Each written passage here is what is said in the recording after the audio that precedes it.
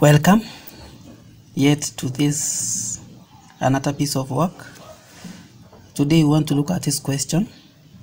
We want to do as many as we can because practice actually makes perfect. If you continue practicing, you are going to be perfect.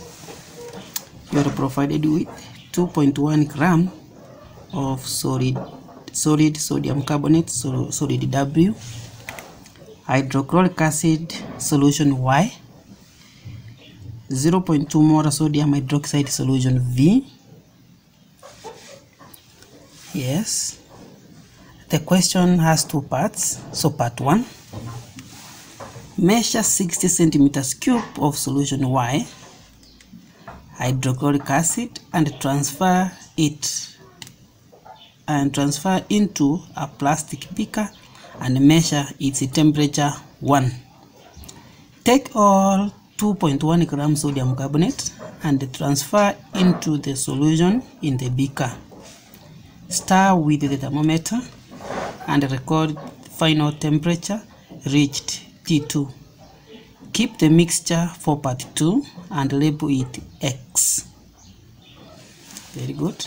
So let us use this. The initial temperature in this time it was 27 degrees Celsius and the final temperature is 37 degrees Celsius. So let us go to calculations.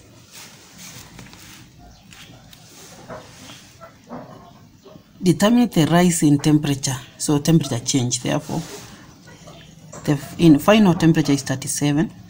If you subtract 27, our change in temperature is 10 degrees Celsius. Determine the amount of heat evolved by the solution.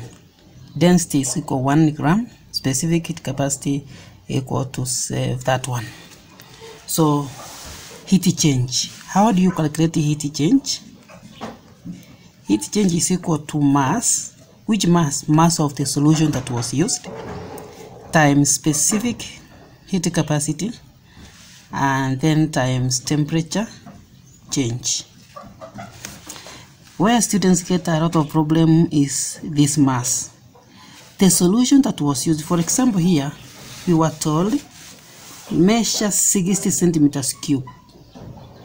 So this is our solution. We are going to calculate the mass of the solution. How do you calculate the mass from a solution which is in centimeters cube? It is simple. We have been given density. We know density is equal to mass over volume. Yes, but we have been given density is equal to 1 of this solution. So 1 equal to mass that we don't have, we are looking for, that is the mass, divided by volume. What was the volume? 60 centimeters cube. So you multiply both sides by 60 by 60. So X is 60. Therefore the mass is 60, but this one is in grams. If I want heat in kilojoules, I will divide by 1000 to make this mass into kilograms, and then times specific, which is 4.2, and then times temperature change, which is 10. Right? So after doing that, use your calculator and you find out that the answer is 2.52 kilojoules, and that is the heat change. If the acid was in excess, determine the number of moles of sodium carbonate. The acid was in excess, determine the number of sodium carbonate. But we have the mass of the sodium carbonate, which was 2.1. Yes, 2.1 grams sodium carbonate. Having been given this RAM of each element, it means that we can get the RFM of sodium carbonate. But we know that moles, mass, RFM. Now we want to determine number of moles. Moles equal to mass over FM. Moles equal to mass over FM. RFM is equal to molar mass. Therefore, the mass is 2.1 grams that was used. The RFM of sodium carbonate is written like this. This one is equal to 23 times 2 plus 12 plus 16 times 3. And this one is going to give you 106. And that is the RFM of sodium carbonate, 106. And this one is going to give us 0.0198 moles. So the moles of sodium carbonate is that one. Calculate the number of moles of hydrochloric acid which reacts. Now we have the number of moles, and remember sodium carbonate reacted with 60 centimeters cube of HCl. Therefore, we have to write the equation first and balance it. Sodium carbonate plus HCl, sodium chloride plus water plus CO3. So we can balance this equation, but we have the number of moles of sodium carbonate, which is 0.0198 from the previous question. So what will be the number? You can see the ratio is 1 to 2. The ratio is 1 to 2. It means that the number of moles of sodium carbonate is going to be twice, right? So moles of HCl is going to be twice because the ratio is 2.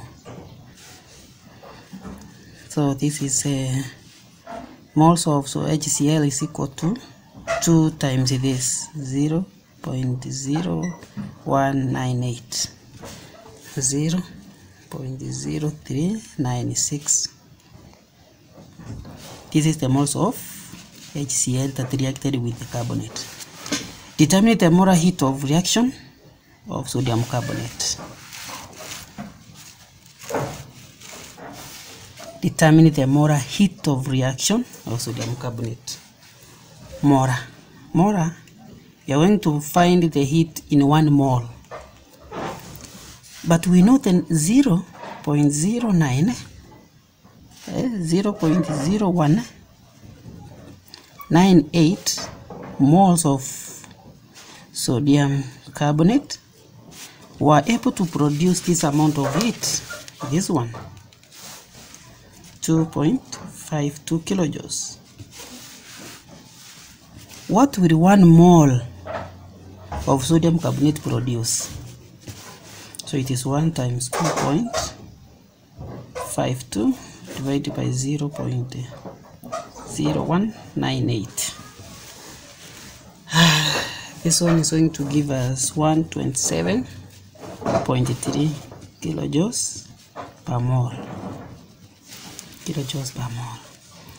But if you leave the answer like this, that is wrong, because you have to tell us whether the reaction was exothermic or endothermic. How will you know? There was temperature increase. The initial temperature was 27. The final temperature was 37. That is an exothermic reaction, a reaction which releases heat. Therefore, the reaction is exothermic, and you have to indicate here that the heat change is negative, indicating that the reaction is exothermic.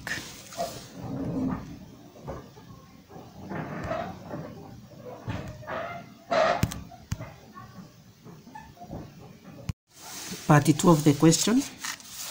To the mixture in part 1, X, add 25 centimeters cube of distilled water and mix well. Transfer the solution in the purette.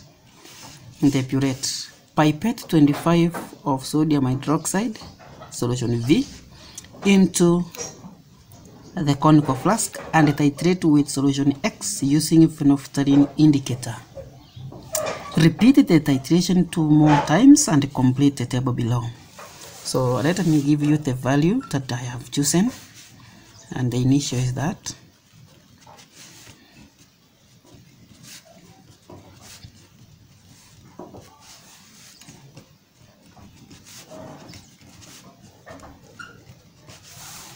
So I've chosen 13.5. We want to use that value.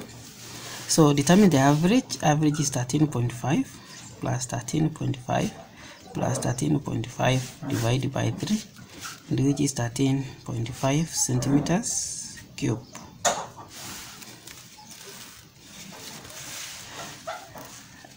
I have always advised to anyone who wants to understand these titration questions, you need to understand the procedure. What is happening in the procedure first? Solution X is the acid that remained after reacting with the carbonate. Yes. Now this solution X, we have added more water. We have made the volume 60 plus 20, that is 80. Now we have put this solution in the burette, and we are titrating against 25 centimeters cube of sodium hydroxide. So the reaction is between HCl and sodium hydroxide. Now the difference between X and the original W is the concentration, because we are diluting the solution. Yes. So X is HCl, sodium hydroxide solution V is reacting with X, and the volume of X used is this. It is important to understand that way. Calculate the number of moles of sodium hydroxide in 25 solution V. So this one, we know that sodium hydroxide solution V has the molarity of 0.2 molar. This means that 0.2 is the number of moles in 1 liter of sodium hydroxide solution. Capital M means molarity, and it indicates that 0.2 is the number of moles in 1,000 centimeters cube.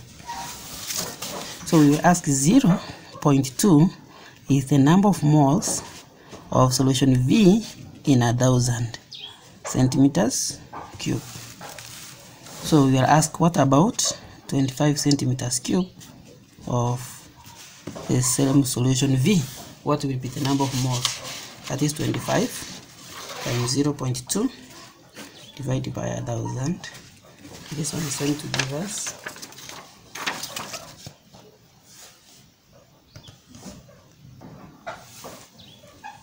0.005 moles.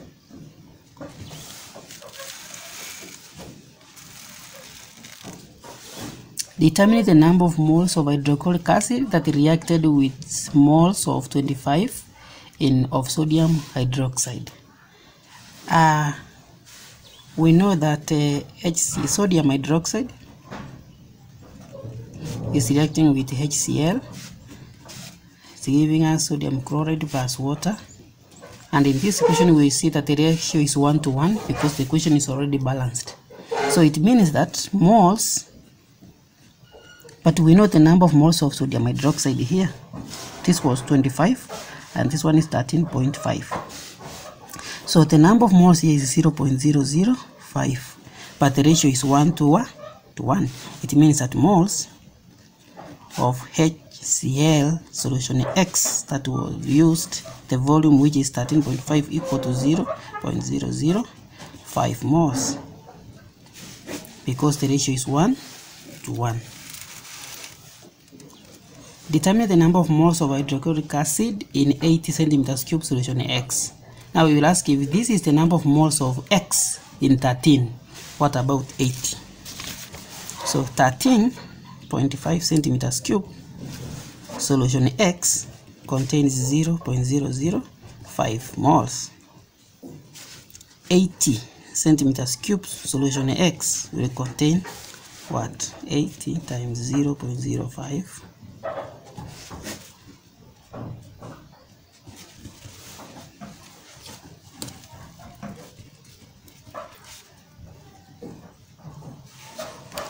It will give us 0.0296 moles.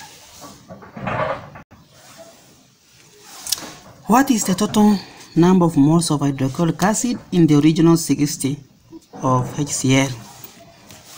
We know the number here. This is the moles that reacted with the carbonate plus moles that reacted with sodium hydroxide will give us the total number. There we use 0.0. The number of moles we can check,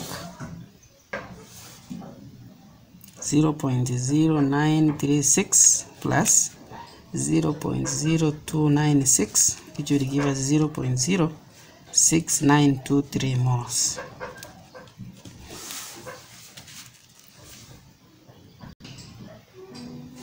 We found out that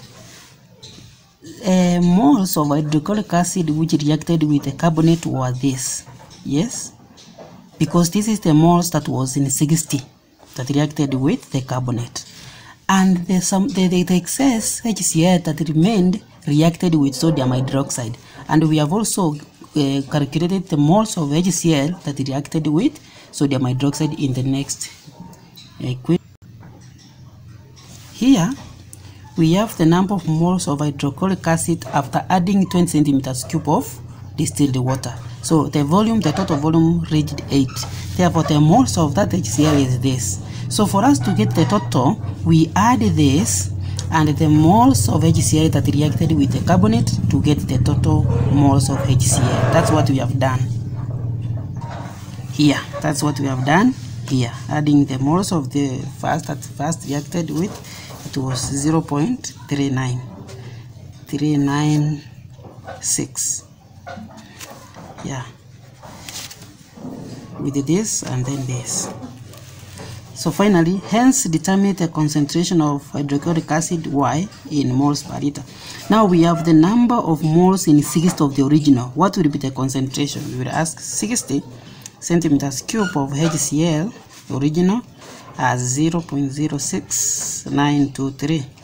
We will ask 1,000 centimeters cube will contain what? It's 1,000 times 0.06923, 6923 divided by 60. So it will give us 1.154. I've always told you that concentration in moles per liter means molarity. What is molarity? Molarity is the number of moles in 1 liter. Thank you.